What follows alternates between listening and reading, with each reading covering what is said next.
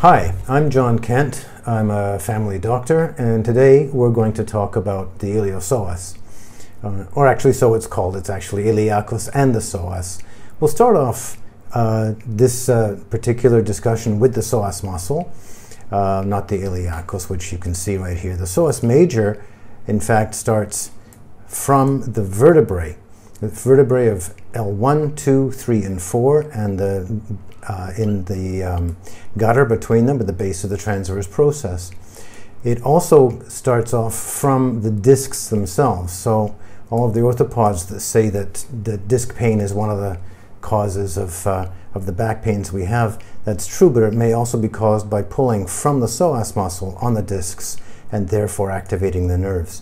The psoas crosses over the major joint, the hip joint, and inserts into the lesser trochanter of the femur. What's interesting about it is the curve that it makes. We don't see that on the AP photographs that we look at, like the pictures from Frank Netter, how it comes from the back and then runs over and actually goes forward, crosses over underneath the inguinal ligament, and then inserts into the lesser trochanter of the femur. So its major job, as you can see, is flexion of the hip, along with some of the other muscles involved. And we have this nice green point here as a trigger point. And people say, well, how on earth am I going to needle a muscle that's in the middle of our pelvis? We'll get to that in a moment. What's interesting about the psoas muscle is its pain relationships. This referred pain from psoas does not happen in the front. It doesn't happen in the leg. Our pain is felt much further in the back, all the way up to the middle of the thorax, down into the butt area. But because it has such a close relationship with all of the nerves coming out from L2, 3, and 4, we also have a lot of pain which can be referred, and also pain which can be referred into the groin, and in fact down into the scrotum or into the labii.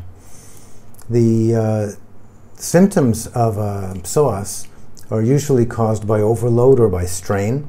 The strain is most often caused by stumbling. This person catches his right foot even on a small brick on the path, and that leg gets left behind. He lunges forward. The psoas is the muscle that's going to get pulled because it forces the hip joint into extension. And so that's the main cause of direct injury. There's a lot of overuse injuries as well by people who are doing a lot of stair climbing, a lot of climbing up hills. We don't use the psoas for going down, but certainly for going up, because after about 45 degrees it's the main flexor of the hip joint. At the beginning of flexion, of course, we have to remember the rectus femoris muscle, which attaches to right here over the anterior inferior iliac spine and goes down into the knee. But that's another story. Along with the psoas muscle, we have an interesting muscle, the iliacus. The iliacus muscle, or I guess in English it's the iliacus, starts from the bowl of the pelvis, the inside of the bowl, and it joins with the psoas muscle tendon to form the conjoined tendon. And we can see here a trigger point which is actually outside the pelvis, underneath the inguinal ligament, as the conjoined tendon goes into the lesser trochanter. And what's interesting about the iliacus muscle is that it is also involved in women's problems when they have pelvic floor problems. And so here's all the pelvic pain that we're going to get from iliacus, as well as its referred pain to the front of the body.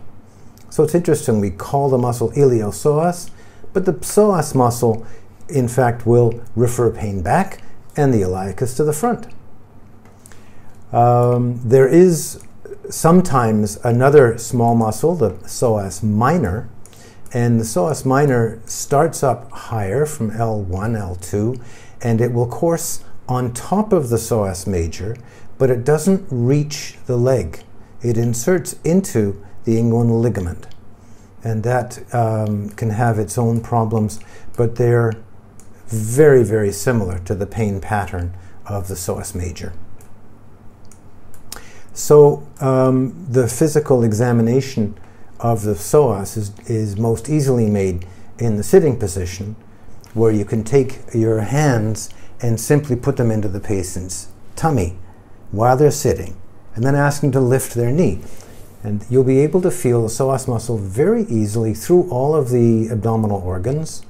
And if the muscle is activated with the trigger point, it will be very tender. And that will be an indication to needle. The dry needling of the Psoas Major is actually not all that hard. The approach is actually from the side.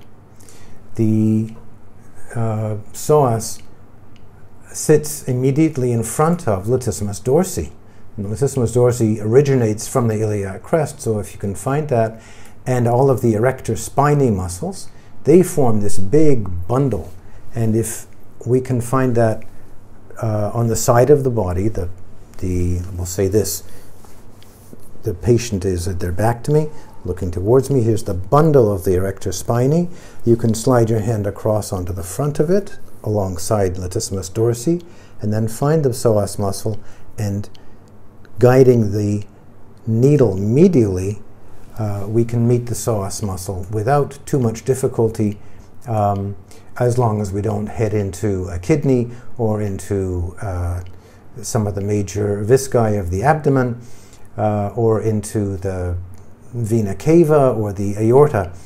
The needling of psoas is one of the muscles that we leave for our advanced dry needling courses, at least with the association that I work with. The iliacus muscle can be needled by judiciously going in through pressing in on the abdomen and then sliding the needle down on the inside of the ilium. So both of these needle techniques are possible, but they should be left in the hands of a practiced and experienced professional. It is remarkably easy to relax the psoas muscle. We can use, the most easy is probably a counterstrain method, and that has provided a lot of relief to patients immediately.